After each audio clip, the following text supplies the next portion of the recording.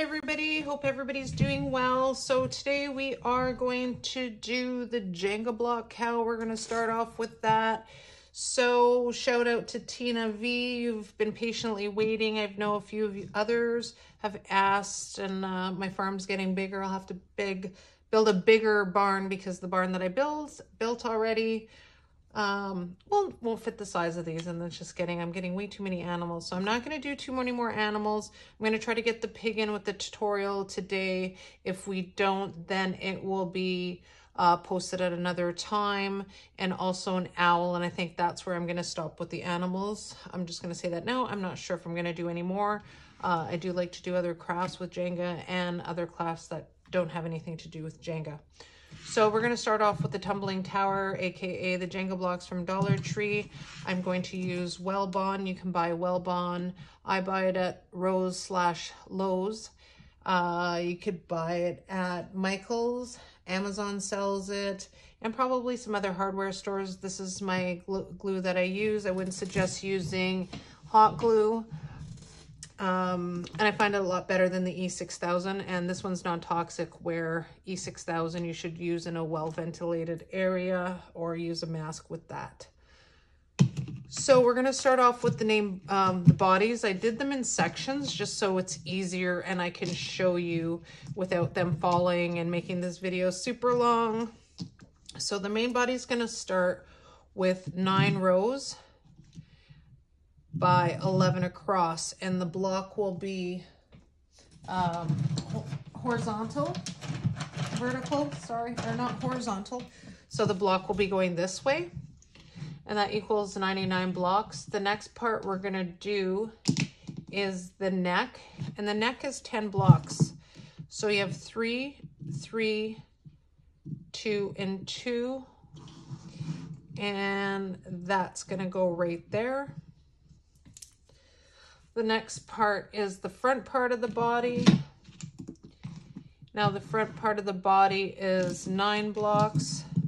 Now we're not doing it this way like these ones. We're doing it vertical, and we got 4, 3, and 2. We're gonna put that one right there.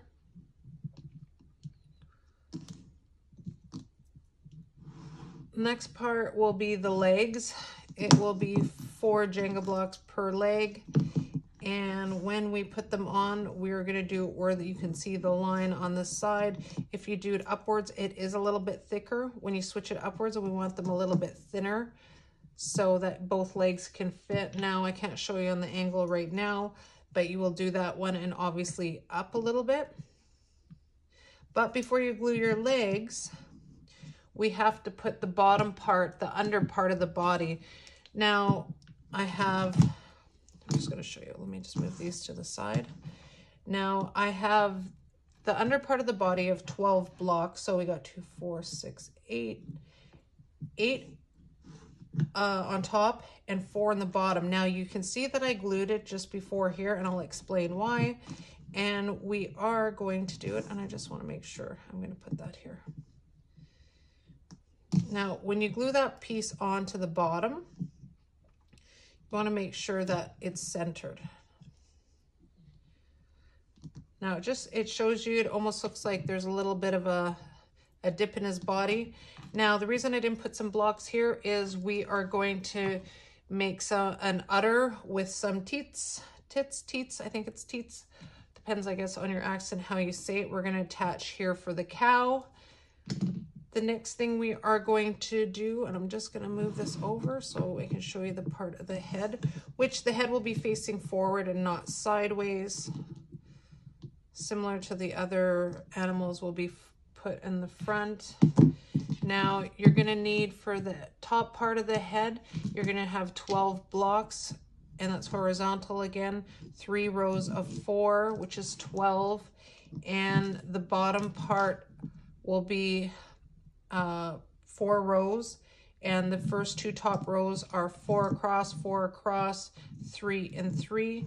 So I'm just going to show you here, then you're going to glue it on like this. So as you can see, and that will be placed. I'm just going to move this back.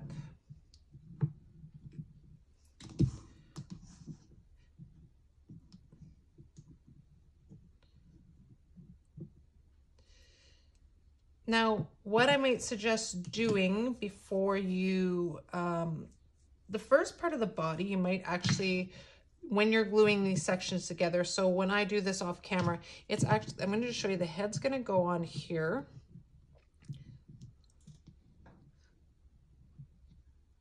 There we go. But the first thing I wanted to show you is when the first thing that you should glue on first would be the feet, just because it's easier to flip this over. Now we're doing the line sticking on the outwards.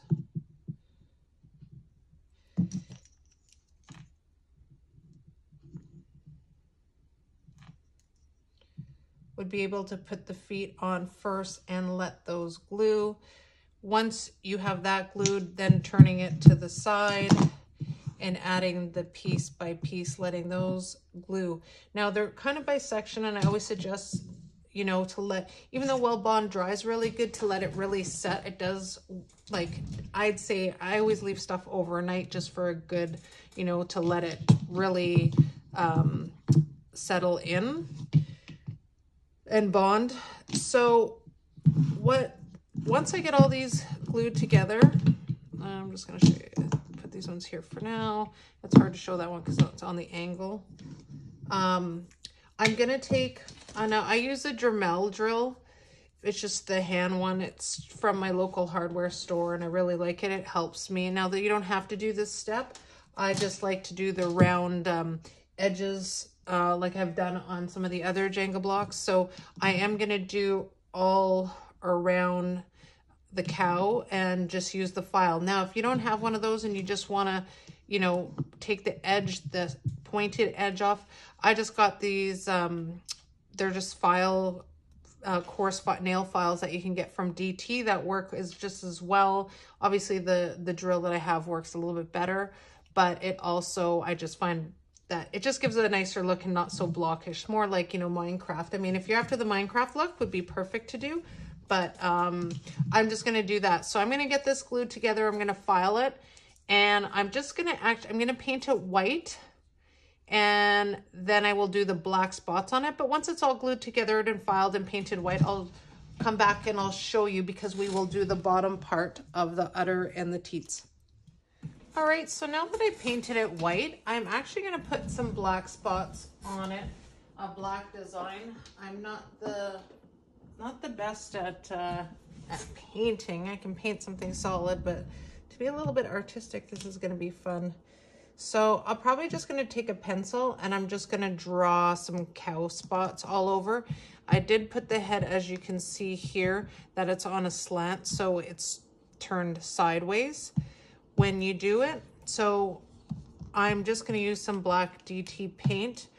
I'm just going to use a pencil just to draw on some spots, then just going right over it with the paint, just so I can kind of follow some guidelines and some design on it. And then I'll come back and then we'll move on to another part of the body. All right, so I just wanted to come back. So it was a lot easier than I thought. Like I said, I wasn't a painter. When I just drew the little sections on the cow, I actually just went with the brush, and it was a lot easier to paint that way. I found the tip, I'm going to show you a brush that I used. I found it was easier to use a brush than a pointy and more of straight solid, and it's not like the boar bristles like this one. I thought this one was a lot easier because it really helped with the lines. Some of them you can see here where I used that, but anyways, it turned out a lot better than I thought. I did do the face like this now, and I did some little just on the bottom for the hooves. And so the next thing we're going to do is the ears. So I just used some foam sheets. These ones are not from Dollarama, they're from Dollar Tree, so they have a little bit of design on them, which is fine. I used some, I think, for the Jenga block horse, unicorn, or the donkey. So I just eyed it. I didn't really measure them, and you're just gonna glue it like this right on the back. You can do little horns. Sometimes they have little, you know, cows have little horns, which you can do, which I'll show you an option. I don't think I'm gonna do them. You can get just the little pinky nails. These are not, these are done from the salon, but you could also just get the little pinky nails. Glue one to the other side with some hot glue. So if you put the, I'm gonna glue it. You could also just glue them and you could put little horns on as well. Not sure if I'll do that yet, but I'll just show you the options. So I will glue those on. I'm just gonna use hot glue to put those on. And the next thing we are gonna do is the tail before we do the udder underneath. And we are gonna just use some Dollar Tree nautical rope. Now, depending on what color you wanna do, so I'm just gonna do black on there just to give it, I don't know, I'm just gonna do black. So the best way, now this one was already taped when I cut it. So you have to figure out how long you want your tail. So I'll do it, say there. I'm just gonna clip it right here. You know what, I'm gonna do it this way. And I find because, so it doesn't all unravel.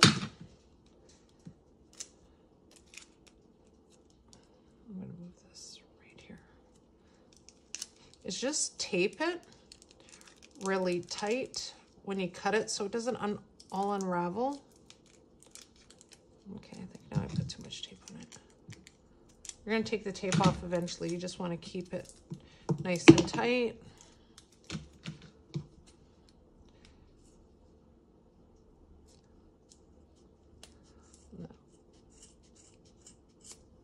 So then it stays like that.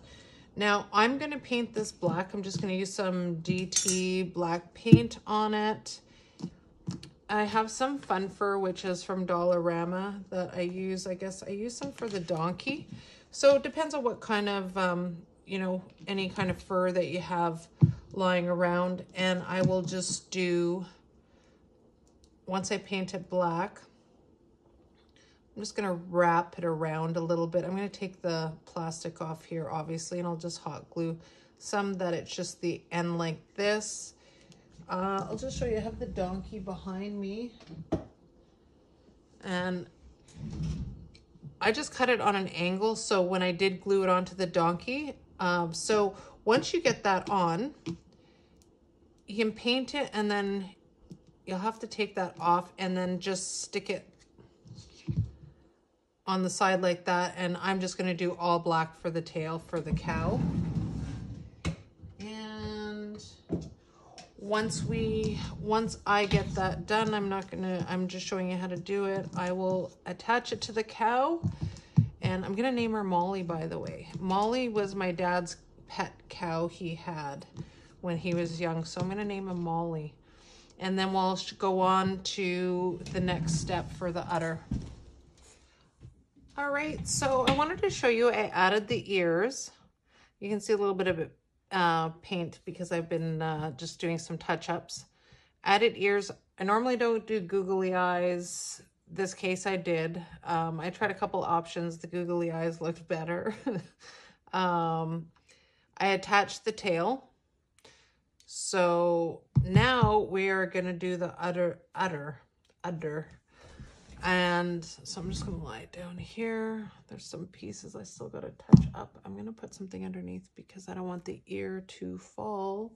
Let me use this piece here, or to bend. So the udder is gonna go here. Now, I looked at many things and I think this is the best option. So I found this dinosaur. I know it's kind of silly, from Dollar Tree, but bear with me. He's pretty squishy, so it's probably going to be a little bit hard to cut him. But if you turn him upside down, I think that would be really great for the udder. So I don't know how hard it is going to be to cut. I'm probably, oh, not as bad as I thought. So I'm going to cut here. I'm going to cut a bigger piece only because I want to see how much leeway I have. Now you can find these obviously in the toy sections at DT.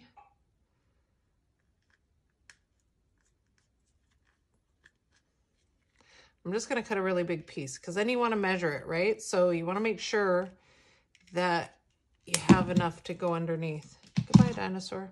Now he's... And you know what? I'll keep him in case I might have to use his arms or legs or something. So do you see what I'm saying? So let's see. I'm not going to make this recording super long as I do it, because I'll probably trim it. But for the room that you need underneath, you're going to have to cut. And I'm just going to show you a little bit more. And I'm going to paint it pink. I also have spray paint pink, but I can't remember. I know I have one can of it. I don't know what kind of pink it is. I don't remember. Or I'll just use Dollar Tree paint or any pink I can find. But you're going to want to fit it underneath. Obviously, it's not a straight cut, but you get the idea. So once you paint that pink, you got yourself a little udder. Well, it's not little, it's a big udder. But when you do that, I'm just going to hot glue it down. So don't worry, at the end of the video, I will turn the camera just because the way YouTube is, it's on a horizontal, but I will do it upright, showing the finishing thing. I do have something that I want to put around its neck, which is reason why it's on an angle and the way the neck is, don't worry. I will show you that after. But so I'm just going to play around with it just to make sure I get it the way I want it. And I just like the design as you can see. So it's not just plain. There was different ideas I had around, and I just walked past the dinosaur and turned it upside down. And I said, you know what? This is it. Because I thought about making some even with just some foam and putting some, hot glue on it. But when I saw this, I'm just like, it fits perfect. So I'm going to get this on. I still got to do the face. I'm just going to paint it, I think, just round with the warm beige on it, put a couple nostrils on it. And then right on here, I'm not the best painter. Remember I told you that, guys. I'm surprised it turned out a lot better than I thought it would. But I'm going to get this painted pink, glue it on, bring it here, and I'm going to show you the final result. I am not going to do the pig in this tutorial because it's already ran longer than I wanted for a video, but I promise I will do the pig, and I had so many requests for the owl, so I will eventually be doing them. Doesn't mean it's going to be the next video, guys. It's just when I have when I get the time, I do like to do other videos, so please bear with me. So let's get this finished up and we'll come to the end result. All right, so before I show the final ending, I just wanted to show you a couple things. So I did the udder. According to my son, it has a few more teats on it than it's supposed to. So I cut the two ends off here, and I cut a little bit smaller. I am just gonna leave the 8 on there, Molly's a special cow. So, and that will be attached. I just want to hold this up because I don't want to bend that ear. I think it was this way. And then I'm just going to hot glue it in like this underneath. So I did try to use this spray paint, and because of the dinosaur, I don't know if it's just the plastic or it didn't hold very well. So I just used some DT cotton candy pink on it. So I will close it up to there. I'll get that on. I want to do a modification for the nose. I tried painting on there. I didn't like it just with the texture of the blocks in the front. So I did just take an extra 2 Jenga blocks and glued them together. And I just used my drill, and you can use the nail file. I just think it's, I I just wanted to add something a little different. So the total blocks will be 174 instead of 172 because of the 2 extra blocks. I'm just gonna turn it this way. I'm gonna add it on there. I'm not gonna do a pink color. I am just gonna do a warm beige, which is from Dollar Tree, and paint that, and then I'm just gonna paint some nostrils on it. And I will show you the upright version, guys, as soon as I get this little modifications done. I think this, oh, there it is, perfect, that helps. Now, actually, I'm gonna move this and show you. So around the neck, you could do a bunch of different things. I didn't have a cowbell. I tried to look through my supplies and I didn't have one. So DT has these bandanas. I wanted to do something around his neck just so it doesn't look so blocky. That's why I put it a little bit higher. So it came in 2 pieces, or 2 bandanas in the one. They had the different color ones too. So I just basically cut a corner right off that, like such. It looks a lot bigger, but let me do that right here. There, perfect. Oops. That you're just gonna gather it and you're just gonna tie it around. I just think it looks super cute. Then you'll have the little extra nose on it. Actually, it kind of looks just the color it is. It kind of gives it a look already. I don't know if I'm gonna paint it now. Now I'm thinking about it. Kind of just gives you that little extra look. But, so let me change get the udder put on and the little extras on, and then I will flip the camera over and show you the final result. All right, so Molly's finally done. She has her bandana on. I put a little can with some, well, it's just some snow, but it looks like milk, and put the little stool. I think it turned out really well. My son really likes it. He thinks it's super cute. Let me know what you guys think in the comments. Thank you for watching, and if you haven't already subscribed and you like what you see, please subscribe, and we'll see you guys soon. Happy crafting. Bye.